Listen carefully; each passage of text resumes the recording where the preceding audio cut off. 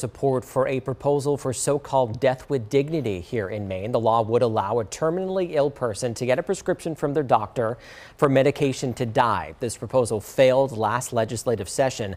A public hearing on death with dignity scheduled for this Wednesday at 9 o'clock. Also at the State House, a public hearing this afternoon on a proposal to change Maine's animal welfare laws. Now, the change would clarify how the state can seize an animal and then keep it in its possession until a court hearing. This would also add giving an animal a scheduled drug to the definition of animal cruelty.